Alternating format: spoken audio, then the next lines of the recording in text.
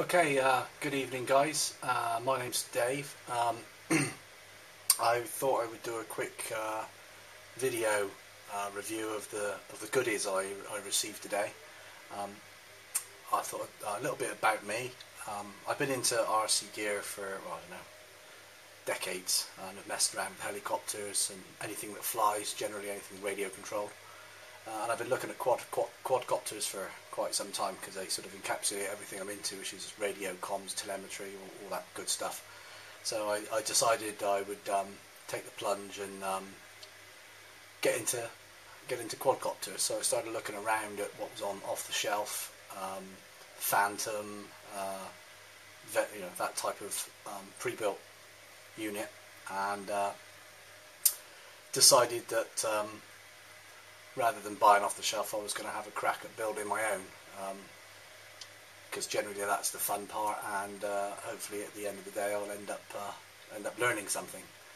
So I did a lot of research, mainly when I was on holiday and I had the time, and then went crazy and bought loads of stuff. So for better or for worse, hopefully I've bought roughly the right sort of stuff. So I thought I'd go through the box of stuff I received, or what I'm intending to use, and then I'm going to do a series of little videos of me putting it all together and then attempting to get it to work. So I've made a list of all the things. So I thought I'd start with the frame. Now I've gone, I suppose you could say, budget on the frame. There are lots of variations to the frames that you can buy. I've gone for the I think it's called the X Mode Alien frame, which arrived today. Here we go. This box of goodies. So the frame essentially consists of two sections, a bottom and a top. Sorry about the videoing, not my forte. Yeah, bottom and top sections, they all look good. Kind of basically pre-cut glass fibre board, basically printed circuit board type arrangement. Little bit flexible, but then it's not, obviously not assembled. And then the four leg structures, two red, two white. Various bags of nuts and bolts, 16 plus 8 for top and bottom assembly through using the legs. Whole bunch of nuts, screw or hex bolts here, which I'm assuming are for holding the motors in. Another little bag with some standoffs to give the rear some additional support, and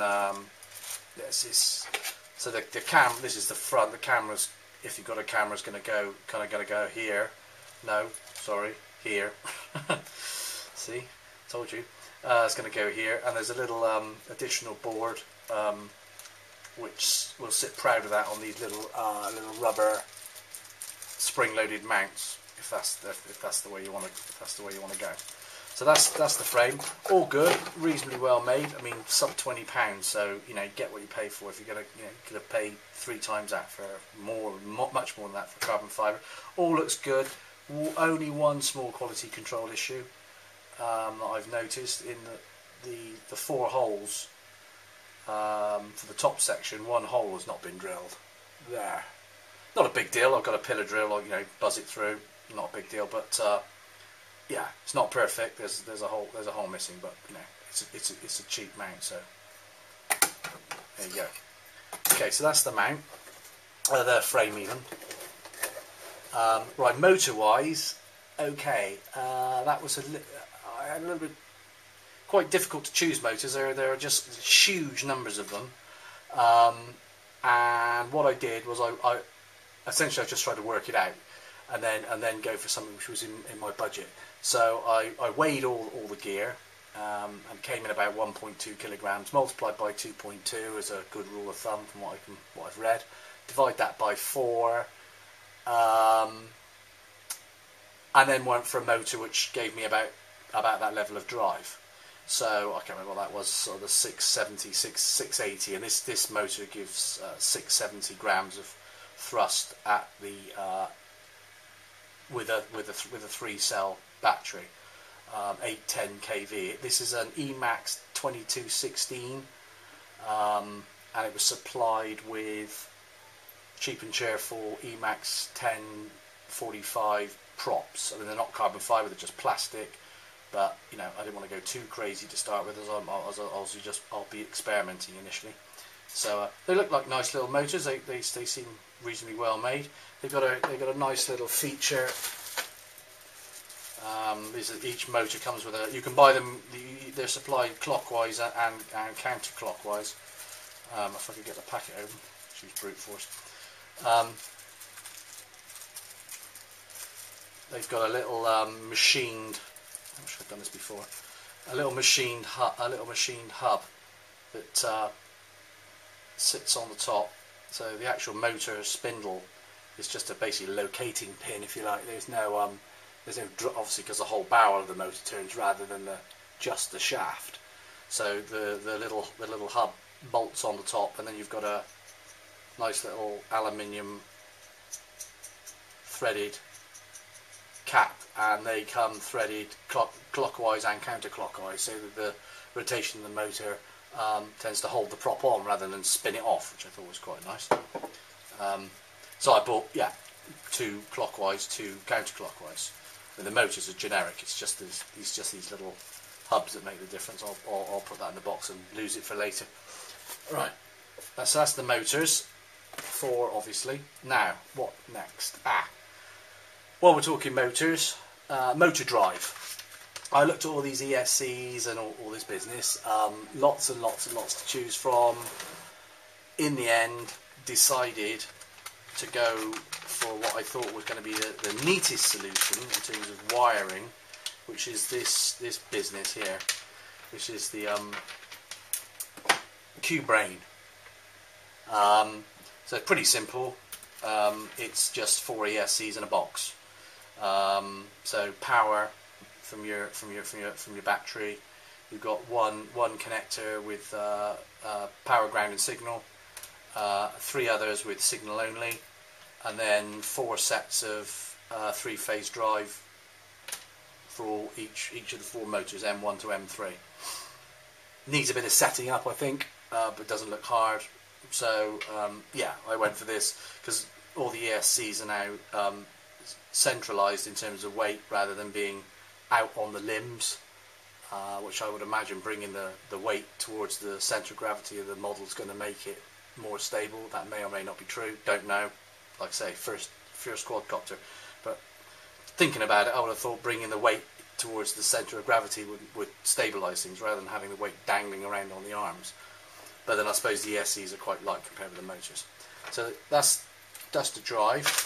What's next? Flight control. Ooh, tricky one. Spent a lot of time looking at flight control. In the end, decided on this little beastie, which I'm sure most people are going to immediately recognise as the APM, or as you pronounce it, Quadcopter controller. Seemed for in terms of value for money, what I have seen of performance, seems like a really good option to me. Significantly cheaper than a lot of the flight controllers on the market. Open source, so customizable. I'm an electronics engineer and do hardware and software development, so that was kind of like right up my street. Thought, well, if I do want to have a tinker, then this is open source software, nicely built, comes in this little plastic box. On eBay, this on its own in the box they're about sort of 25-30 quid, something like that. I can't remember what I paid for this now, forgotten, lost in the noise of all the other stuff I've bought. So that's going to be my flight control. Okay, that came with some other bits and bobs. Wireless 3DR 433 meg telemetry unit, but primarily I'll be using it as a wireless connection to the flight controller for setup and whatnot through the PC-based software. Also came with Mavlink OSD, which would be quite handy. Sort of fit between the camera and the transmitter. At some point, a little bit far off at the moment. Just get the thing to fly first. Pretty essential, I think, little unit. The power module, APM power module. So basically, yeah, juice in, juice out, power to the APM and you know, vital signs, you know, current, voltage, all that sort of business. So that's quite a nice little unit. That came with the APM. Oh yeah. Also came along with it is the GPS. So is U-blocks, whatever, Neo 6M GPS with compass. Yeah, whatever. This GPS unit's got a compass in it. Right, plugs into the flight controller. All good. Okay. Right. What next? Power. Went for this little fella. Turnigi, is it? Don't know quite how you pronounce that, but I'm sure somebody will correct me. Doesn't really matter. You know what it is. It's a battery. 3.3 amp hour. Went for that one just because it happened to be on a bit of an offer price. Could have got a bigger one. Maybe I should have got a bigger one, but I've got for a 3.3 amp hour. I figured to start with, just getting the hang of things, that would probably be okay. Can't remember. I think it was about 20 quid.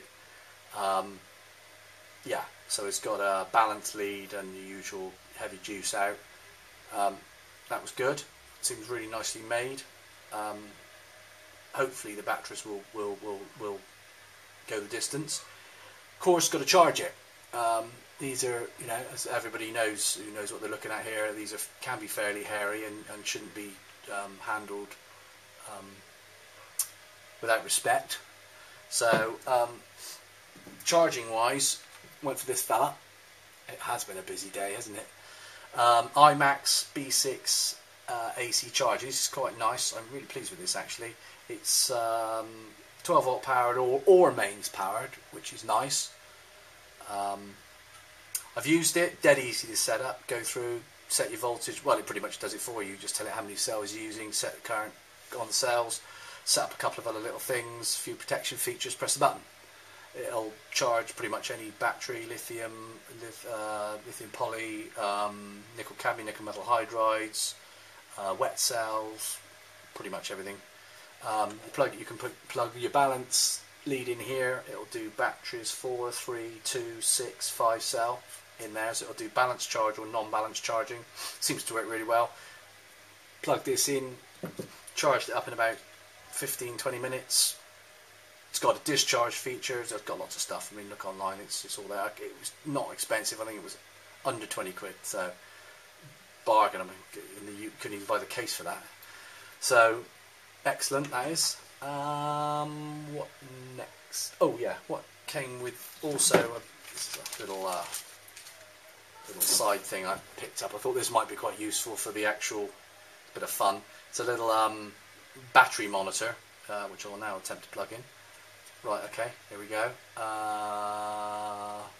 Positive. There you go. Ow, that's loud.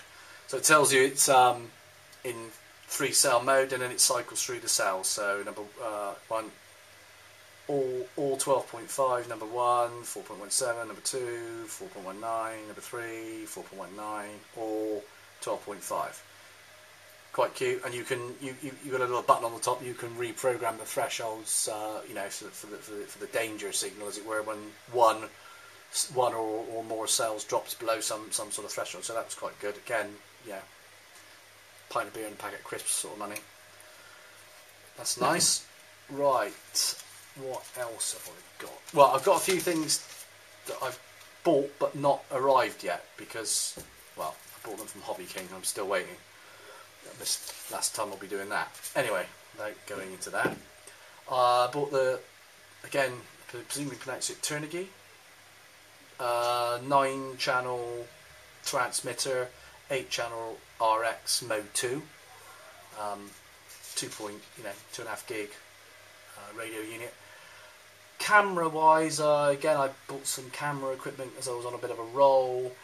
Went for the, I presume you pronounce it Bosscam TR1, 5 megapixel, 1080p, 5.8 gigahertz, effectively FPV camera. So it's got the camera with the transmitter built in, 200 milliwatt, and you can either use it as a sort of FPV camera, or it will take a 32 gig memory stick, and you can record as well as transmit FPV video, which I thought, just from my initial trial runs, would probably be good enough, because I won't be doing anything too adventurous to start with. It's all self-contained. Receiver wise, went for a Bosscam D58-2 5 gigahertz receiver with 2 antenna receive diversity, so it can receive 1, 2 channels or combined channels with intelligent switching. So well, hopefully intelligent. So bought that. Again, that's on its way from Asia. And also, after a bit too much cider, I went for a 2-axis brushless gimbal with controller, which was not an expensive one. Seems to work reasonably well from what I've seen on YouTube videos. And we'll see. That's, again, it wasn't expensive, and it's coming from Asia. So I suppose all in all, I've got got everything for a little under 500 quid, I suppose, something like that. Which, compared with an off-the-shelf unit, it's quite reasonable, considering I've got cameras and receivers and battery chargers and batteries and everything else included in that price, which I probably would have had to buy on top if I bought off the shelf, and it wouldn't have been as much fun. So anyway, I will. Sorry if that was a bit of a gabble. I will post some more when I start assembling things, and maybe I can impart some information that might save other people a bit of time, maybe even money. So anyway, thanks for watching. Any comments, good or bad, treat me gentle. Anyway, have a good evening. Cheers.